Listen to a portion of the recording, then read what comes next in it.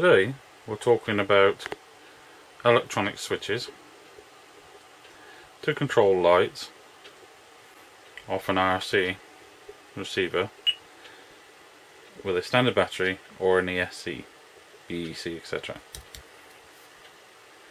As you can see, switch on, switch off, switch on, switch off, switch on, switch off.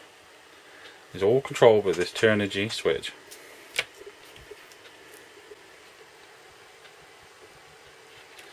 The power is provided from the receiver, from the battery to the LED.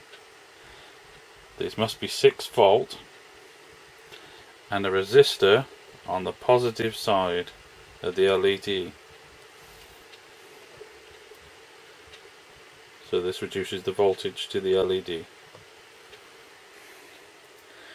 A simple matter using an earth and a plus.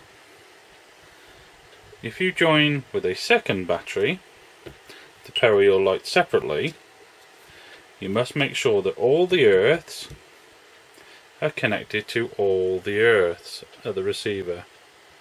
This is what we call a common earth. This is what they try to explain to you in the instructions. Calling mode 2. Don't get confused with the wiring diagrams or anything like that. Mode 1, mode 2.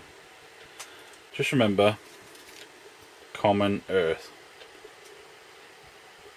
Plugged into the receiver. If you're using external batteries and you're not using the power off the receiver, just use the common earth to go to each battery and you'll have the switch working.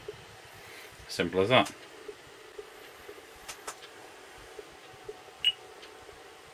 On, off. Simple. Works with all devices.